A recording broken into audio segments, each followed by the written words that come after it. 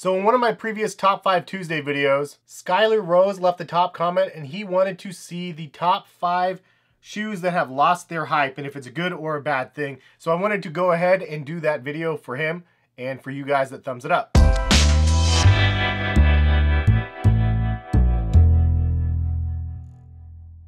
What is going on, guys? HesKicks here, CollectiveKicks.com, and I wanted to bring you guys this video today on your guys' behalf. Thank you guys for leaving the comments in the last Top 5 Tuesday video. And today, if you guys want to leave suggestions for future Top 5 Tuesday videos, leave that comment. And then if you guys like that suggestion, thumbs that comment up. And then I will be considering those in the future videos because I appreciate when you guys do that. So that being said, this one was a kind of a fun one because it was top 5 sneakers that have lost their hype.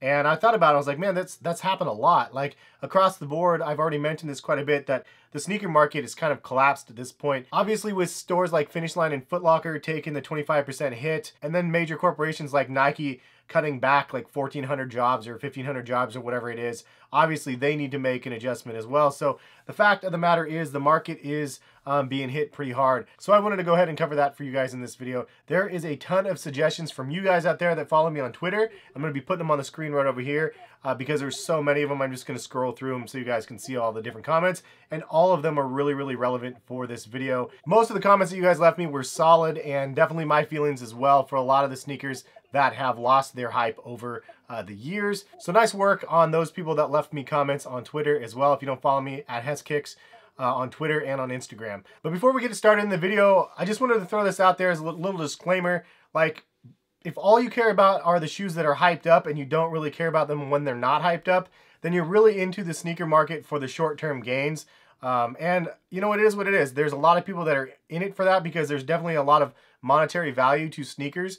Anybody that pretends that there's not a dollar value associated to most of the sneakers that you see behind me is crazy. I mean, the money goes a long ways, and if you have really nice sneakers or ones that are in high demand and hyped up, then those go a long way and more than just sneakers. So I totally get it if you're in it for the short game, but for people that are in it for the long term and people that just really like sneakers, the overall, just everything about shoes, the smell when you open the box, even though it's probably bad for you, and like everything about getting like a fresh pair of sneakers. Like if you guys watched the other day, those brown Air Force Ones that I got from the Nike factory store for 43 bucks, I was super geeked up on that. The fact that I got them for so cheap was so rad, and they're super high quality, super comfortable shoe. Probably the best pickup that I got steel-wise this year. It was just an amazing pickup for me, and I'm super excited about that. And stuff like that brings me back to square one, lets me remember, like, this is why I got into sneakers. It's not because everybody has those shoes or nobody has those shoes. It's because I wanted to get those shoes and I like the color and everything else involved with that. But that being said, I just wanted to throw it out there. Obviously, hype is crazy. And it's something that you can follow, but you can also start off with that and then develop your own sense of taste and what styles and what you like along the way. And just because some of these models that I'm going to mention in this video might be kind of played out a little bit right now, that doesn't mean the hype is going to ever come back. Prime example, like the Prestos right now. The fact that you can get regular Prestos for 50 bucks at outlets, then you have the acronym Prestos that everybody's crazy about, and then the off-white Prestos that everybody's absolutely crazy about, but nobody cares about any of the other Prestos you can get at the outlets or any of the OG colorways that ended up dropping this last 2 years or whatever it was. I mean, that's the hype game right there, the fact that that's selling it. But for those that appreciate and remember Prestos, then like myself, like I definitely love Prestos from back in the day, and the sizing, how it was small, medium, and large. All the craziness about the Presto, the comfort and everything was basically the Ultra Boost before the Ultra Boost. So to start us off with our top 5, we have the Nike basketball line with the LeBrons, the KDs, and the Kobes. I kind of have to include all of them in this, but really I'm going to focus on the LeBrons. The Kobes obviously kind of lost it a little bit with the Kobe ADs, the ADs that had that false zoom in it or whatever that was. It was just kind of a really bad marketing ploy that Nike ended up doing on those ones. And they're just weird. They didn't sell very well. They're still overpriced and everything else in between. So that's an unfortunate one. The KD is another one where I really like the line, actually. I think it's done well. But unfortunately, it's just one of those things where they overproduce so many different colorways. You don't need 20 colorways of KDs. And, you know, Leo Cheng's a great dude and he makes a lot of cool stuff. But it's just unfortunate. And part of it is probably constraints to the dollars, what they can actually produce. Based on the dollar amount that they need the shoe to be and trying to be innovative and everything else. But it looks like they ended up taking some of that KD technology and migrating it over to the LeBron line with the LeBron 15s. The LeBron 15s actually got a lot of positive hype, but up until this point, it's been kind of lackluster. Like the 9s were pretty good. The 10s were good. The 11s, which is actually my favorite, but the fit was terrible on them. LeBron didn't like him, didn't play in those. He went back to the 10s, and then he's playing in the Soldiers. I already discussed this many times, but the fact that LeBron wasn't even playing in his flagship model, he's playing in his knockdown models, absolutely hurts the brand. It absolutely hurts everything. Jordan wasn't playing in any team Jordans, even though they didn't have them back in the day. He was playing in his flagship model. LeBron playing in the Soldiers is a bad, bad move. But the fact that that was happening, then the LeBron 12s was just meh. It was okay. The little hex zoom air on the bottom of those just felt too gimmicky. I don't know what direction they're really going in. The 13s, probably one of the worst LeBrons to date. I don't know. You guys be the judge. 14s looked like they were getting back on the right track. At the same time, it was more like a hybrid version of the Soldiers. But then the 15s are going to bring back a little bit to the LeBron line. But one thing that I kind of been fearful already before these are dropping, the fact that we've already seen a dozen colorways of the LeBron 15s. We don't need that many colorways. Back in the day, Jordan had 4 colorways of like Jordan 3s, 4s, and 5s and stuff like that. 4 or 5 colorways, like OG colorways is it. Obviously, it's a new era. You can't have, it's like a digital era. You can't have bring tape cassettes to the MP3 world right now. In a sense, that's kind of what you'd be doing. You have to morph and adapt. And so you do need to bring more, but if you bring too much, then you oversaturate. And I think that's kind of what they've been doing. But the LeBron line in general, I think is a great line. And it's the flagship pinnacle Nike basketball line. They just need to bring more. I don't know how they can. I think that this is going to be a good year again, depending on the price point and how they decide to expand it. But the LeBron line has definitely been the one that's been hurting quite a bit. But excited to see where Nike ends up taking it from here with the 15s. Number 4 spot goes to some more Nikes. And unfortunately, we got to say the Flyknit Racers, man. Remember the multicolor Flyknit Racers? Super mega crazy hype on those. And now you could seriously buy them for like 90 bucks for the Flyknit Racers multicolors. And then they dropped the different tongue versions of the multicolors. They just mass produced the heck out of it. They were like, oh, these other colors aren't selling. They want this one. Let's bring back a bunch more and do it a couple different ways. And now they're both sitting on Nike.com. And if you guys want to buy any of these shoes in this video, you guys can check the links in the description, because ultimately the consumer wins and you can end up getting a lot of these sneakers for well under retail, which is a good thing. I mean, at the end of the day, for people like us that want the shoes, that don't really care about the hype, but just we like the model, then you guys have the option to be able to get those for pretty cheap. In the same vein, we also have the Nike Sock Darts. And unfortunately, this is one of those shoes that a lot of people were geeked up and hyped up about. But as soon as they started mass producing them, and they weren't like Nike Lab exclusives where they would drop and then all of a sudden they would just sell out instantly, then it just kind of lost it, man. They dropped too many colorways. Eventually, I think on Nike ID, and even the collab ones, man. Even the crazy Stone Mountain collabs that I saw. Did I say Stone Mountain? Even the crazy Stone Island collabs basically were sitting like in outlets that I saw. Like, even though those had an original resale value, they just ended up dying off a bit. So definitely the Sock Darts felt that market shift as soon as they started mass producing them and making way more pairs than people really cared about. Then they just started sitting and then going to outlets and whatnot. So it's definitely an easy outlet shoe to pick up. I think another reason why the Flyknit Racers kind of lost a luster a little bit is because they weren't that comfortable for people that had wider feet. So I have a handful of pairs of Flyknit Racers, but they're really, really narrow and they don't really fit people with wide feet. And since there's better options out there, it just makes it go, nah, I don't really need that model anymore. I'd rather have a different one. The Flyknit Trainers might be one where you guys might be excited about, but that one's, in my opinion, dead on arrival as well. The original colorways might have sold out, but they keep restocking and restocking, I've noticed. And so the resale seems to be dropping on quite a few of those. And in fact, some of those Flyknit Trainers are still in stock right now. So I think that is kind of, again, DOA, dead on arrival. And we'll see what ends up happening with the Flyknit Racers, if they'll ever have a comeback. But it was a staple for quite a while, and then now it's not. So moving on to the number 3 spot goes to the Nike Foamposite. It hurts my heart to say it because I'm a huge foam fan from the beginning with these Royal ones.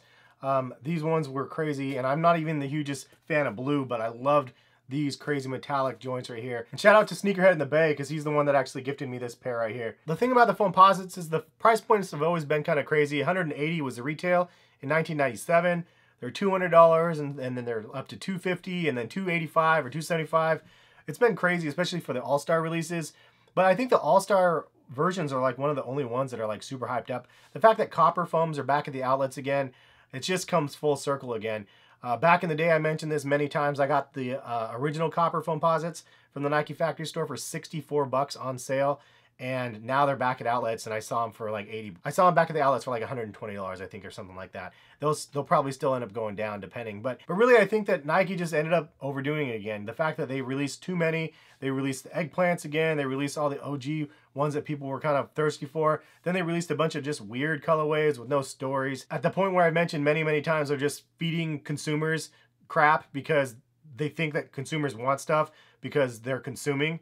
But at the end of the day, like, you keep feeding enough crap, they get full, they don't want it anymore, right? And that's kind of where the foams have gone. I still think they're staple among sneakerheads. Personally, it's one of those shoes that I'm always gonna love. It's one of the main shoes that got me into sneakers and really got me to look and go, like, these are absolutely insane. Like, I love everything about what the shoe has to offer with the cutting edge technology, as well as the fact that it just looks super, super crazy. So it's definitely a shoe I'm always gonna love. And I'm sure there's a ton of you guys out there that feel the same way. But the hype is definitely dying. They're sitting in stores all over the place. So will it be resurrected again like the other sneakers in this countdown? Only time will tell. So moving on to the number 2 spot. This is a shoe that is not a Nike or a Jordan. And so those people that are thinking, this is just a Nike, top 5 Nike, this is an Adidas one, and it is the Adidas NMDs. And I have to say that the NMDs definitely have lost the hype and the luster quite a bit. Doesn't mean it's a shoe that I don't like. I still really like the shoe. And I know if most people try on the NMDs and they already have an Ultra Boost, they're definitely not that interested in it because the Ultra Boost is so much more significantly comfortable than the NMDs. And then if you have those people that hear all about Boost and they're like, Boost is supposed to be amazing, and then I tried on these NMDs and they're not even that good. I actually have an NMD sitting on the ground over here, so I'm gonna pull it out. Back to what I was saying, if you're a new consumer of Adidas Boost and you're like, this isn't as comfortable as all these Boost fanatics are actually suggesting, it's because the NMD is not that boosty comparison to the Ultra Boost or the 9317s and so on and so on. One final plug, I'm gonna be giving this pair away of the 9317s. If you go check out the other video that I have linked in the description, you can enter the giveaway to get these. They're $180 retail, and there'll be somebody's in that video, so peep that video. But the NMDs are not near as comfortable as those models. So the fact of the matter is, you don't get as boosty of a shoe with the NMDs. Aesthetics are kind of crazy on the shoe. The original OG colorway was super, super hyped up, and then Adidas restocked that colorway, which the white NMD one, they didn't restock yet, but I bet they will eventually. You just never know what Adidas is gonna do with these restocks.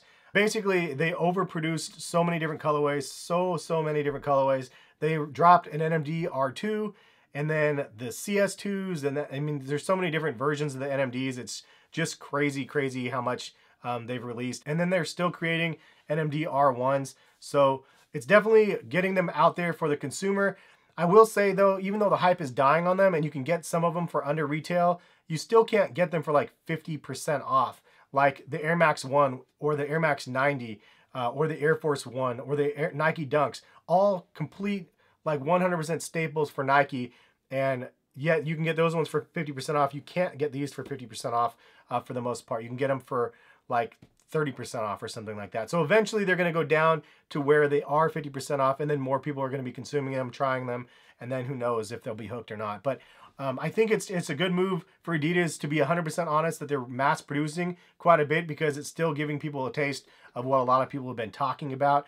And for us early adopters that are into the sneaker market and into the sneaker releases, we're on top of the releases. We know when things are dropping.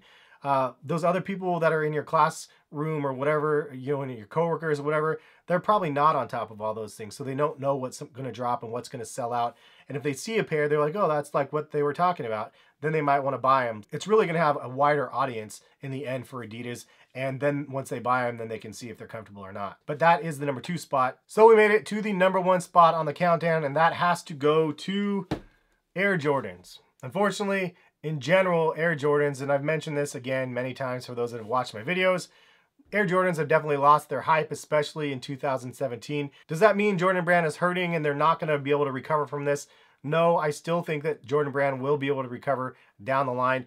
And also one thing I wanted to mention with the whole Yeezy jumping over the Jumpman stories going on, the fourth quarter for Jordan Brand is super, super strong usually because they have the holiday releases, and that generates ridiculous amounts of sales for Jordan Brand. So at the end of the year, I believe that Jordan Brand will be back in the number 2 spot behind Nike because of the fourth quarter earnings. So Adidas jumped over maybe right now, but I think Jordan Brand will be back. Also, the Off-White Jordan 1s is the most talked about pair of sneakers like currently right now. So Jordan Brand definitely is not dead, but the bottom line is a lot of the general releases that end up releasing, this is a bad example because this is a great shoe, but a lot of the general releases that are releasing in today's market are just ones where people are not buying them. They're just sitting in shelves all over the place. When these end up re-releasing, I definitely want to get a pair with a Nike Air. Also, I don't know if you guys can see this, but the midsole's cracking on my pair. So I definitely want to get another pair of these when they end up releasing. But again, I do think that they can make a comeback. It's just right now, Jordan Brand is definitely suffering because all these pairs are sitting all over the place. Eventually, they're just going to have to slash the prices so low so they just end up selling out. Who knows if like some of the future releases that Jordan Brand is producing is going to be cut, or if they're going to end up only releasing part of the inventory and expecting a restock to happen later. But speaking of restocks, who remembers those Jordans that restocked back in the day via Twitter? Randomly, nobody knew about it, and all of a sudden it was crazy. They had the most insane releases from the last 2 years that ended up dropping. A lot of the limited ones, they ended up restocking, and I remember I got my Fear 5s from that once, and I don't know, it was just cool when that happened and you could see stuff like that, but they can't really do that anymore. Most of the stuff is just sitting. Anyways, that's pretty much my thoughts on the top 5 pairs of sneakers that have lost their hype. But what do you guys think about my list? Thank you to the contributors on Twitter for tweeting me. If you guys have other suggestions of shoes and models and whatnot that have been releasing that are no longer hyped up, leave a comment in the comment section as well. If you guys have, again, future suggestions for Top 5 Tuesdays, just go ahead and leave a comment, and then again, thumbs up that comment if you guys like it. If you guys do want to hit the thumbs up on this video, please do. It's always cool if I can hit 1,000 likes. It usually doesn't happen, but I challenge you to hit that thumbs up. Hopefully I'll get 1,000 likes on this one, maybe. Who knows? If you guys do want to be notified of when I post videos, subscribe and then click the little bell next to the subscribe box.